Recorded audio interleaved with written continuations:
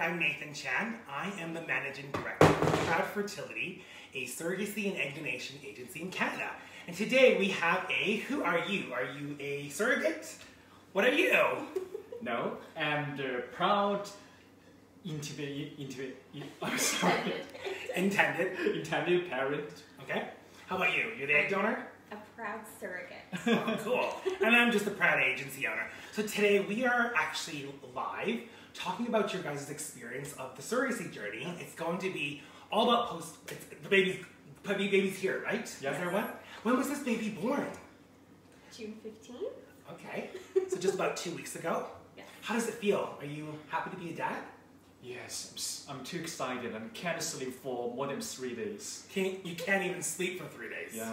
Oh my goodness, Toll, but you have a long journey ahead. Do you agree? Yeah. Okay. I'm going to ask you guys some questions and feel free to answer them. I know Sure. you guys didn't prep for this, but first of all, as an intended parent yourself, Yeah. Are you gay yourself? Yeah. Oh, yeah, okay. When you came out as gay, what was it like? Actually, it's all about fear because I'm not sure whether my families and my surroundings will accept me as a gay. Also, I'm considering that whether I could be a parent in the future. That was wow, it's a hard thing. So do you come from a country where it's just as acceptable as maybe in Canada where LGBTQ community is very prevalent? Actually the country where I'm living will not accept widely accept the LGBT community, so I faced lots of pressures at that time to come out. Okay. And how does it feel now? Oh, what a long journey! I'm so excited that I thought I made the right decision to come out, and I'm now living just in the sunshine every day. Okay, so tell the viewers, come out of the closet, and a baby is in store for you if you would like to go for your dreams, right? Yeah. Okay, so how about to the proud surrogate? Tell us a little bit about why you became a surrogate and why specifically for a gay man or a gay couple, for example. Would you like to help them? So I chose to become a surrogate because during the pandemic, I felt very grateful to be a mother to 2 beautiful baby boys, and I thought it would be a shame for a family to not be able to experience that just because of their sexual orientation. So I chose Aki specifically because he had a really great energy about him. He seemed very genuine, and he seemed like he had a lot of love to give, and yeah, I just wanted to make that dream come true for him. So you make boys, and did you give him a boy? I gave him a girl. Oh, so you have a little girl. Yes, I love girl. So cute. Okay. Back to back to you, the intended parent. What was your biggest fear in your entire journey? And tell the audience. Yeah, honestly speaking, I was fearing about the failures. Also, I knew that there probably will be failed for first time, probably from time to time. But I still hope to be succeeding the first time. So the failure is my biggest fear.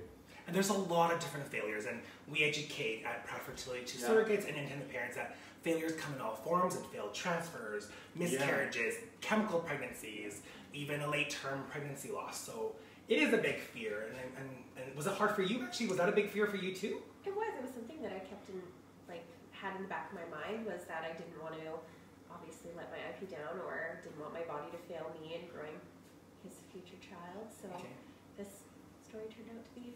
So what was your biggest challenge if it wasn't that then? My biggest challenge was the morning sickness. Morning sickness.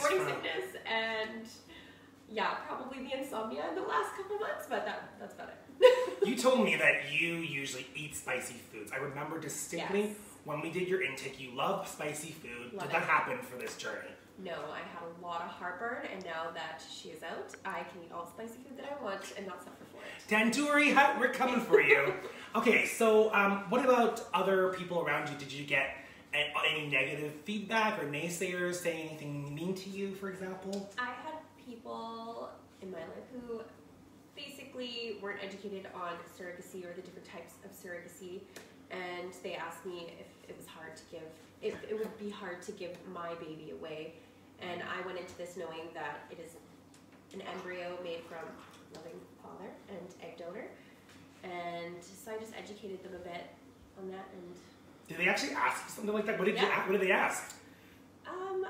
Well, I just had people saying basically like, isn't it going to be hard for you to give your baby away? And I was like, well, no, because it's not my baby. It's their baby. I'm just growing the baby. Aww.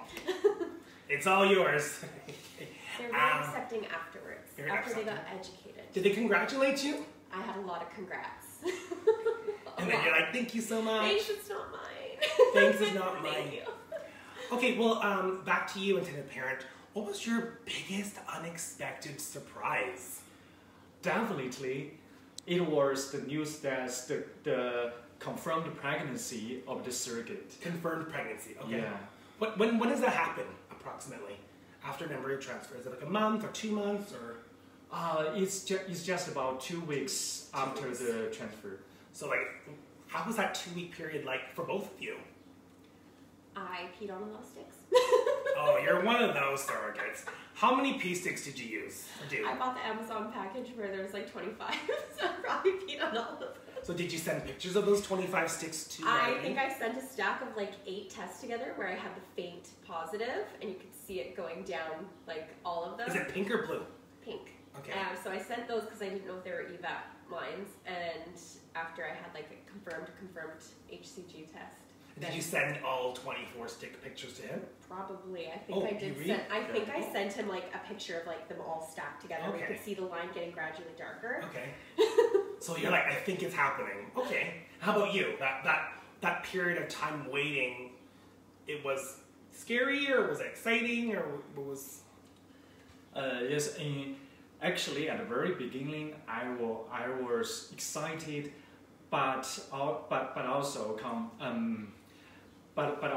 but also very feel about and because only the 2 weeks cannot be sure and whether the child will be born successfally or miscarriage. So I but in the process, and Rachel.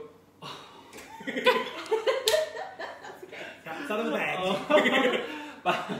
But during the process and the proud surrogate and share the daily life with me, so I will always keep informed, and my mood become very optimistic. Okay. And before the weeks of the delivery, I became excited again. I'm always to cut down the days of the delivery. Okay. Yeah, too excited. Cool. You know, you were just talking about how you contacted him daily. Did he demand that from you, or was he like, I better hear from you, surrogate, every day? Like, was that in the contract, or how does that work with you guys? I feel like we built our relationship naturally and authentically, so there would be times where we wouldn't talk for maybe a week or something like that if I had things coming up in my life, or if he did, but I thought of him daily, so I would send him as many updates as I could without being too annoying. But no, he didn't demand anything of me. We just had a very genuine, open, natural communication. Yes. Was it just texting? Was it WhatsApp? Did you ever FaceTime, or did you try that? We did the WhatsApp. We FaceTimed once, and we tried to FaceTime during the ultrasounds when the hospital permitted. Okay. Yeah, it's a little bit harder, a little bit tricky. Mm-hmm. Yeah, and you made a pandemic baby. Woohoo! Okay, are you guys going to keep in touch? Because it sounds like you guys are chit-chatting away. Do you think you'll be keeping in touch after this? Absolutely. Yeah, absolutely, for me as well. And we have been friends, and for me, and the surrogate is also one of my families now. Oh, family! Yeah. We are family, and how about just talking about advice? You know, why don't you give your advice? If someone was watching this and he or she was an intended parent, or maybe a gay man or a gay couple, what's some advice you would give to this viewer if they watch this video? I believe the first important advice is that you should be bold.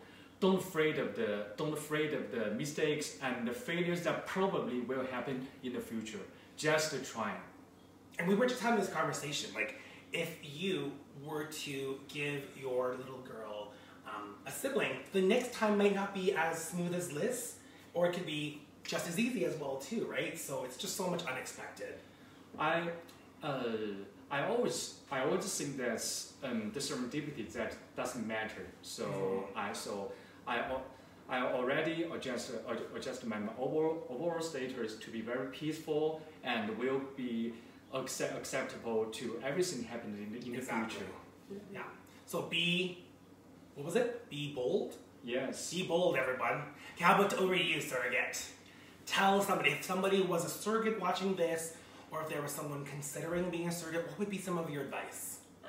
My advice would be, obviously, to follow your heart and build that relationship with your IP, and it's such a great gift to be able to give to somebody. It's such a selfless thing to do, so if you are capable and wanting to do something like that, I'd say go for it. Yeah. And was this mainly just to only help someone, or was there anything about it that kind of helped you or your family in this process? I think for me it was a very good, like, growing, what would you call it, what would the word be, like a growing experience for me, because obviously I put in all the work to have 2 babies of my own, and to be able to do it for someone who literally... So it was a growing just physically, or you mean for you yourself? For me, myself, like as a person for sure. But yeah, like I said, when I met your intended parent. Yeah. Like I said, the relationship felt very natural, and I felt very blessed to be able to, that my body was able to give him a beautiful, healthy daughter. And if that's something that is ever on your mind to do for somebody, on your mind, on your heart, and your spirit. I just felt like it was the right thing to do. I felt like I was called to do it, so I just followed that. Thank you so much for joining our Serendipitous Intended Facebook Live, and to check it out, check out PredFertility.com, and thank you so much for joining. Congratulations on your little girl and your bundle of joy, and great work, Intended Parent and Surrogate. Thank you. Thank you. Signing out. Bye.